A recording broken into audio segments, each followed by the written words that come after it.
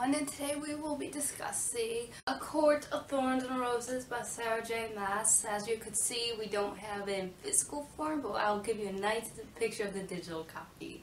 Anyways, let's talk about this amazing book. So this is not new news, everybody knows this, but the books are based off of Beauty and the Beast. It's kind of like a high fantasy version of Beauty and the Beast. And one thing I thought that was like really cool is just some of the parallels and how the author kind of switched them. For example,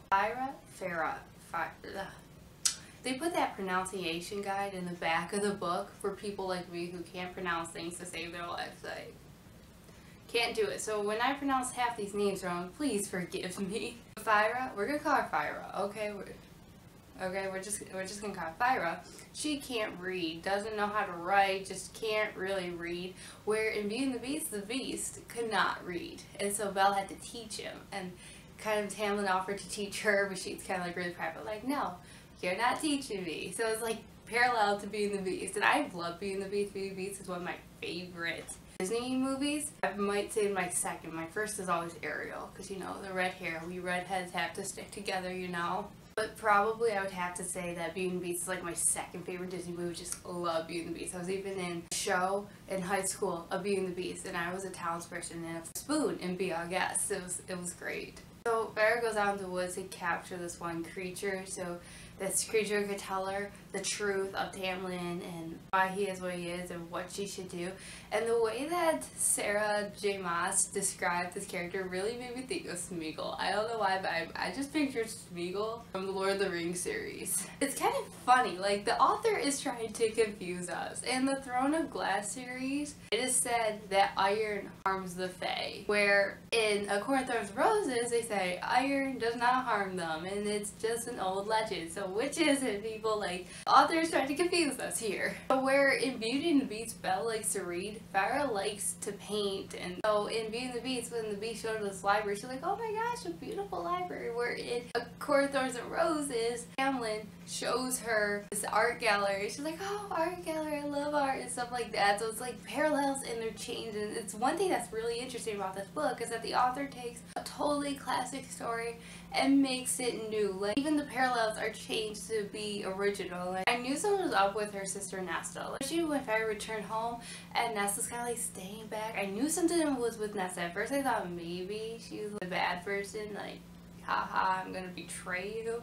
Turns out she actually can see past this glamour, and we find out that Nessa actually cares much more about Farrah than she ever let on. And it was actually Nessa who kind of encouraged Farrah to go back, like, hey, you don't really have a life here, you have your life over there. When that evil dude came to the manor and he asked Farrah her name, he's like, tell me your name. And she gave this fake name, and I knew it was gonna catch up with her. I don't know why she just did not make up some name, or would that like get her caught. But she came up with a name and thinking, oh, you know, it's just gonna be harmless. No, the person ended up dying a really brutal death. It just made up a name, like a random name, like the top of your head. Like, I don't know, take two names, you know, and put them together, and there you go, you have your fake name. I like the curse. The curse was interesting. It was tricky too. She kind of knew about the curse, but she didn't, because they couldn't tell her about the curse. But she knew there was something going on because they couldn't tell her about the curse. She had to figure out herself, which made the story so much more trickier because it all depended on whether or not she would fall in love with Tamlin. And so many times Tamlin gave her an opportunity to say that she loves him, and she just didn't because she's too prideful, or she just didn't want to. It's, oh my gosh, like, because obviously we know Farrah loves Tamlin, but she just didn't want to say it. And the curse was like really interesting then, because then we find out this whole tree thing was all made up as a disguise. Maybe something there that wasn't there before. When Farrah first arrives out, she keeps saying, am I gonna be here forever? And I don't know if you've seen the Beauty and the Beast Broadway show or you heard of it. There's this one song called Home, and one of the lines is, will I stay here forever, held in this empty space? Like, the song literally describes Farrah's situation. It's so good. It's just, this book is so good. With Farrah's fake name, now we know why.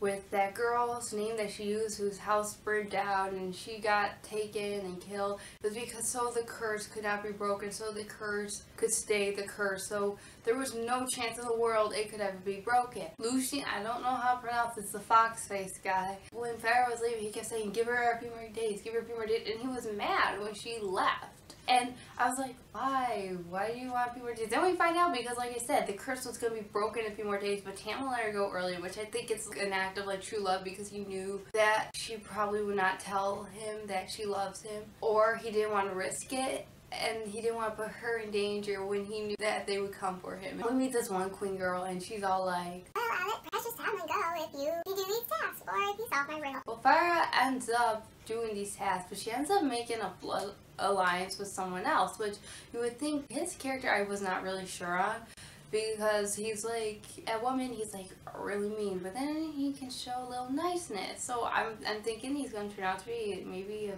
better guy. I think he is. Then we really meet Lucian a lot, or the fox face guy, because I don't know how to pronounce any of these names.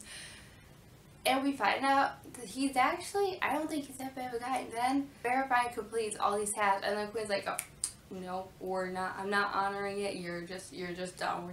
We're not doing that. There was a loophole I never said when I had to, which I thought about that when this queen first offered these tasks in exchange for their freedom. She never said when she would free them, so I kind of figured that was gonna happen. But then Fire finally figures out her riddle, and so a lot of stuff happens then after that, and like Farah ends up dying. But then I love the scene. They end up making her Fae, and it was great. And now she's like Fae with Tamlin, and they're gonna live happily ever after, at least till the second book comes out, and then it's all gonna go down. But right now, we're gonna imagine they're living happily ever after. Anyways, that's my review. I'd probably give this book a 3.5, maybe 4 stars out of 5. Thank you for watching. Bye.